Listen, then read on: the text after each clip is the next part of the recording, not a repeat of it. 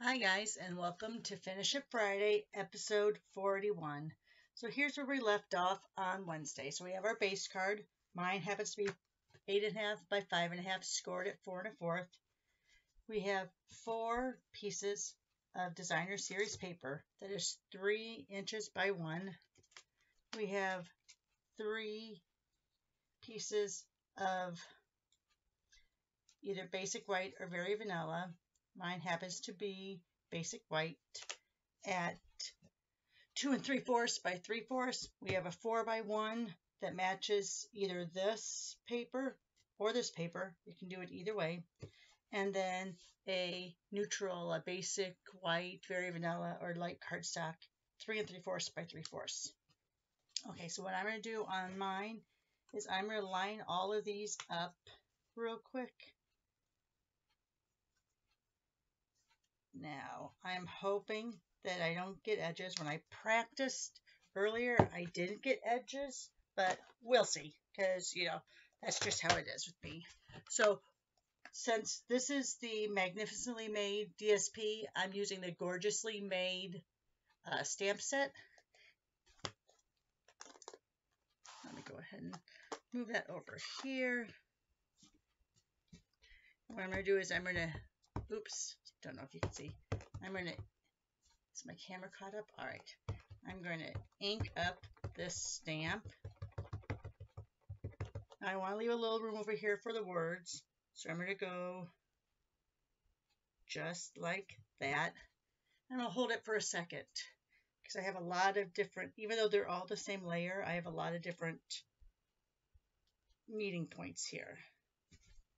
All right, so there, and see there's a little bit of a, not a good stamp there, but we'll make it do. Okay, let me put this over here off to the side so I don't touch anything with that. Now what I'm going to do is I'm going to want this in, for the colors I want in. Now a lot of this is going to be covered up. So what I am going to do is I'm going to do it like this, I think. So I get a little bit of that orange in on this side, and then the magenta on the other side. Let me grab out my stamp and seal.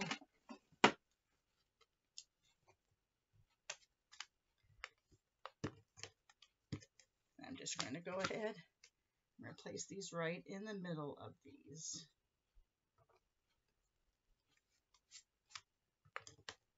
Now, if you wanted to go in, if this bothered you, you could go in with either a Stampin' Write marker or a blend and fill those in.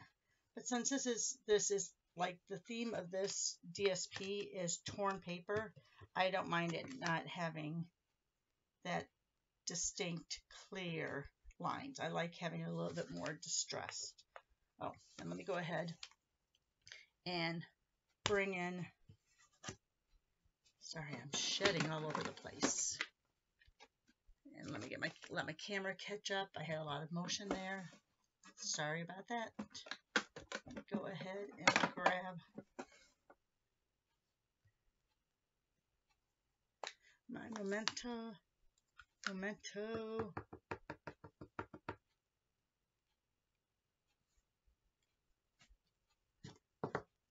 Get that little word right there. Now we'll go ahead and put the tape on. The adhesive. I always call it tape. It's adhesive.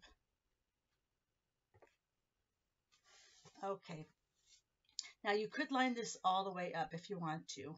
I am actually going to off-center it a little bit. Again, since the paper is kind of artsy, I'm going to make the design be a little artsy. Now you don't really want to push these down too much until you know if you got it where you want it. So you'll just lightly place it down. Oh no, I had adhesive over here. Took off some more of that. Look at that. All right.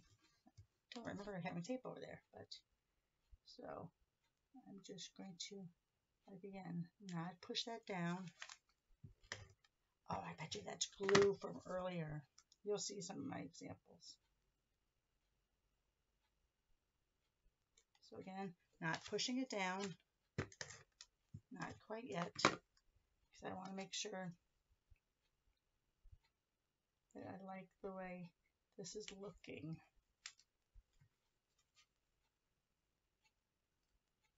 Oh, I really hate the fact that I got glue on that, because that smeared that ink.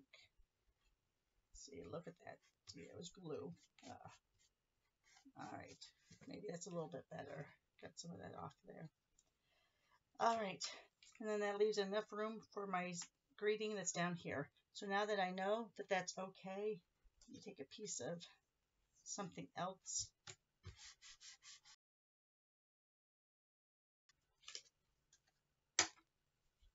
Okay, this saying, I'm going to use the "You're a great friend." And I'm going to put just a little bit of this on either side. I'm going to do it very lightly. So again, here's that shaded spruce. I'm just going to use this same one here. I'm only using a little portion.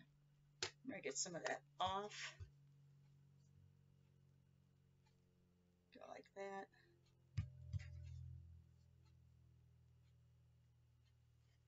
There we go. Let's see. Yep, I'm not going to do a second one just because. So let's go ahead and take off this "Thank you." Put on this "You're a great friend."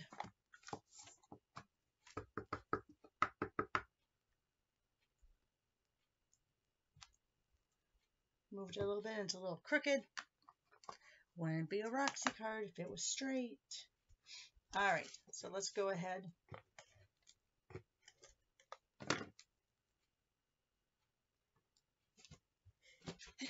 Oh, excuse me. Felt that coming on the whole video. Look at how beautiful that card is underneath.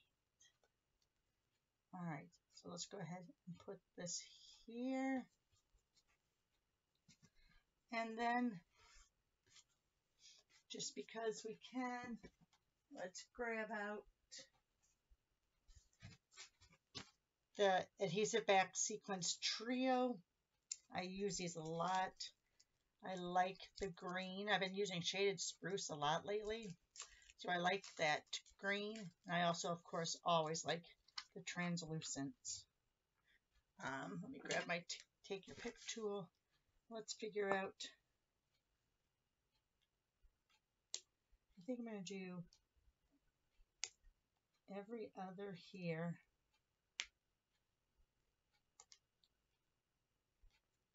I'll do every other here.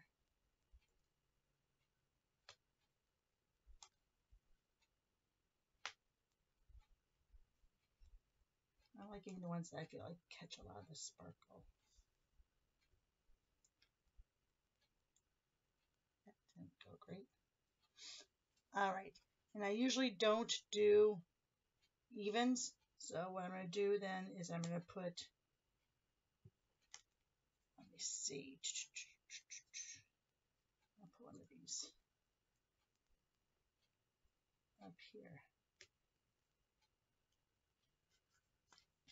All right.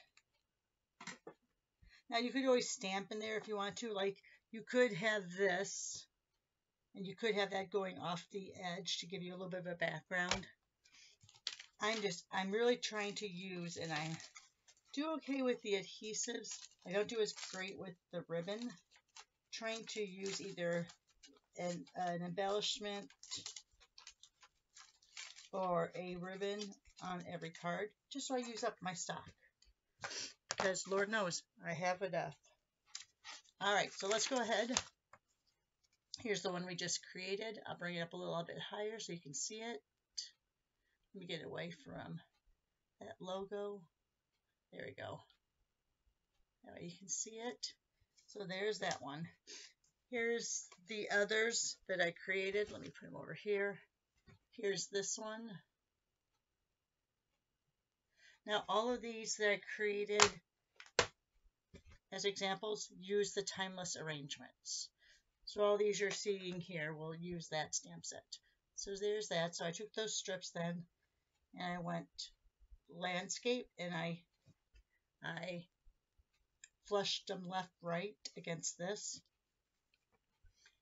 Here's this one where I actually did a 2 and 2 and had them completely flush with this being the banner across the top or in the middle.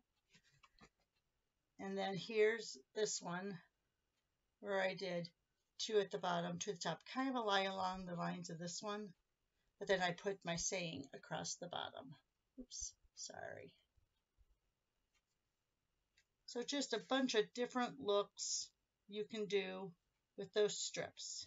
Doesn't have to all be in a row like this one. All right, thanks a lot, guys. I will not be seeing you this weekend. If I have time tonight, Friday night, I may do a quick recording and schedule it for Saturday, showing you a standalone stamp set I have. But for the most part, I'm going to be gone this weekend. So if not, I'll see you next Wednesday for Watch It Wednesday, episode 42. Thanks for joining in and have a great day.